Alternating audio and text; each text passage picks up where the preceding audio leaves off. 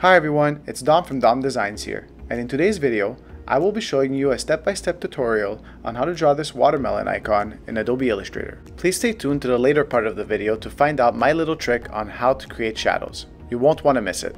First things first, we will be starting by creating a new document at 1920 by 1080 pixel size. The other options are not necessary, but for your information, mine is set to RGB at 72 dpi. Now, I already have a color palette created for this illustration, but I'll put the hex codes down in the description below so that you can follow along. I'll be copying over my original illustration onto my new file. This will transfer over the colors I have used and add them to my swatches panel.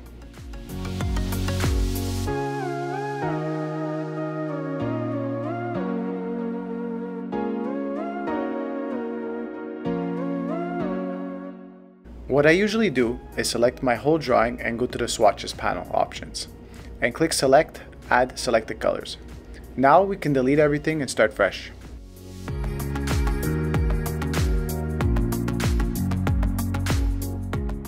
What I'll do here is go to my layers panel and rename this layer background. We're going to add a nice little pinkish color to this. We're going to create another layer on top and we're going to name this one watermelon. This is where our illustration is going to be.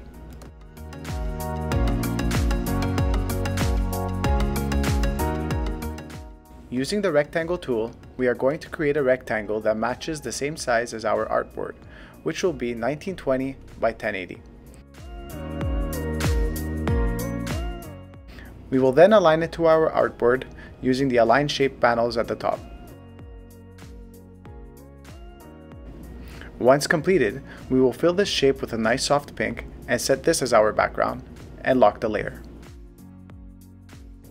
By going to the View menu at the top, make sure you do not have Snap to Pixel on and have the Snap to Point selected. Now using the Ellipse tool, we will create a circle in the middle of our artboard by holding Shift plus Option and fill it in as a darker green color.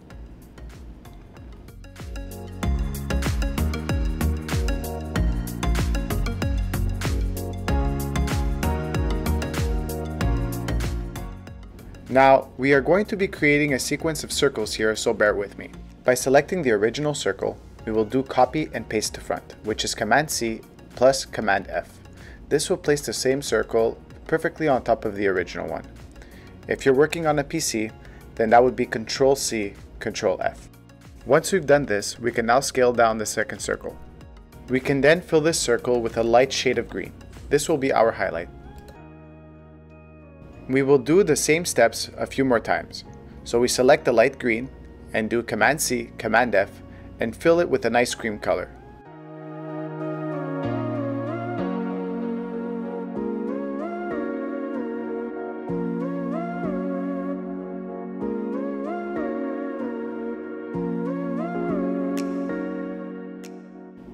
Once again, we'll redo it. We're going to do Command C, Command F and fill this as white. And finally, one more time, Command C, Command F, and fill this as a darker pink. This will be the inside of our melon.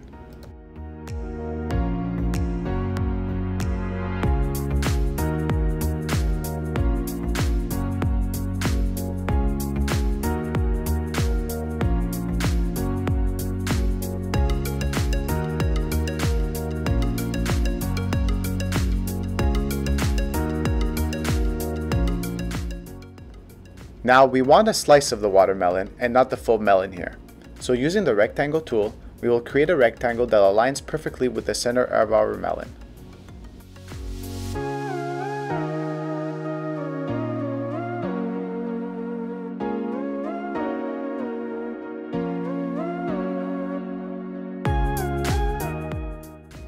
Using one of my favorite tools, the Shape Builder tool here on the left panel, we will remove half of the unwanted melon. As you can see, when having the Shape Builder tool selected, when going over the shapes, we can see it grays out what shape you want to keep or remove.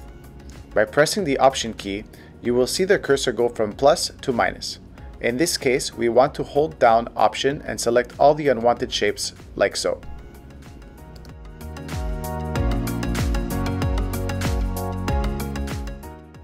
Now that we have half the melon, let's center the whole drawing to our artboard.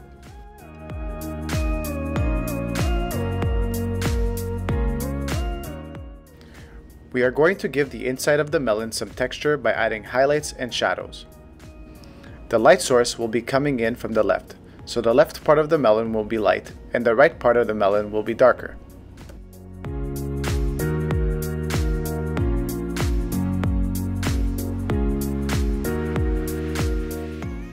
Let's double click on the half circle shape. This will isolate the shape.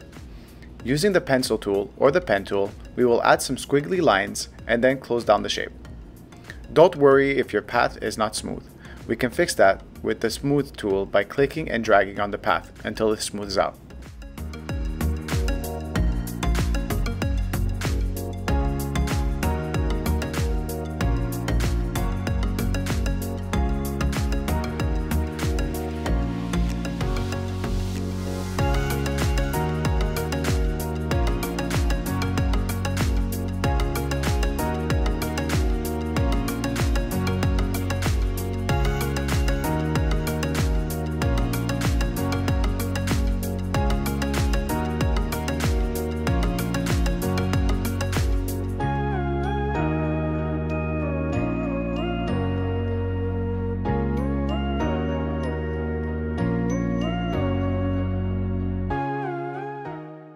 Now here is my little trick. We will want to create 3 separate shapes so that we can color in our shadows, but we don't want to break down the original half circle here. What I do is copy and paste to front the original half circle. As you can see, we have a duplicate sitting right on top. By selecting our swirly line path and the half circle, we will use the Shape Builder tool to delete excess shapes and break down our highlights and shadows into separate entities.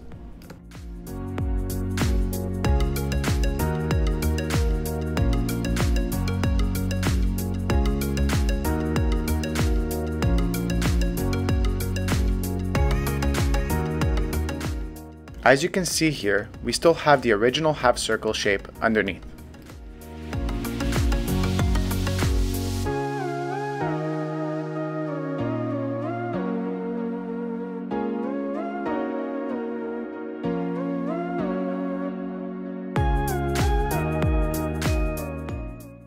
Now let's give these shapes different tones of pink, going lightest to darker using our pre-made color palette. It's amazing how you can already see our melon coming to life just by adding these 3 tones.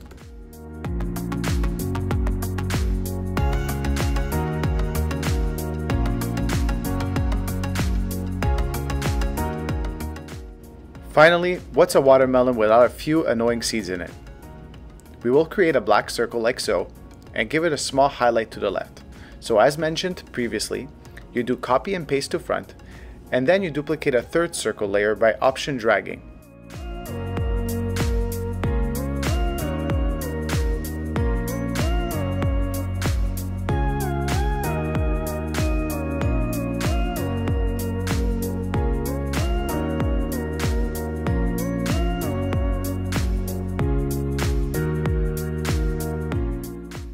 And now, with the Shape Builder tool, we will delete the excess shape and give this shape a lighter tone of gray.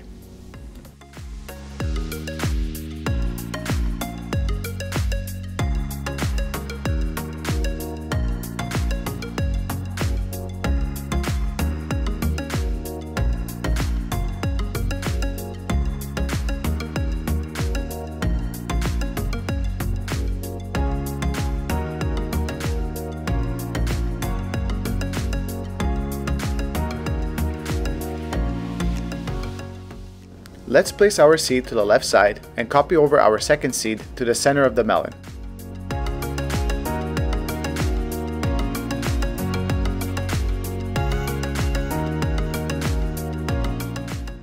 You can then do Command D or Control D to duplicate our 3rd seed, which will respect the same distance. Now let's copy 2 of the seeds and center it right below.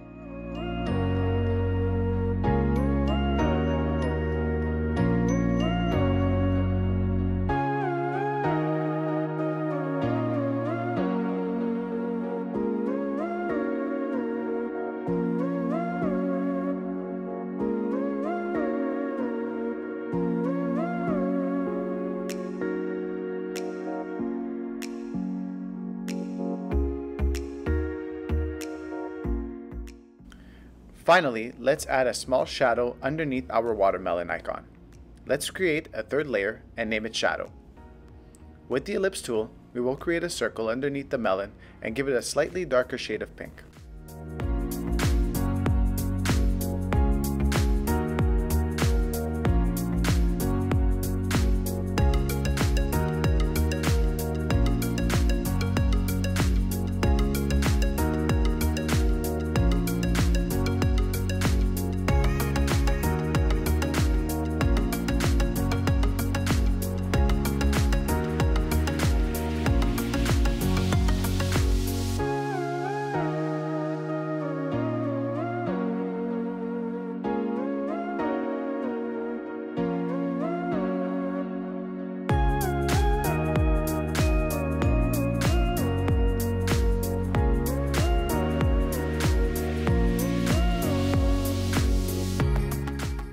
And there you have it. This is how I draw a watermelon icon in flat design in Adobe Illustrator.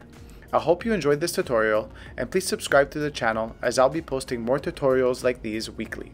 I hope to see you next time. Cheers!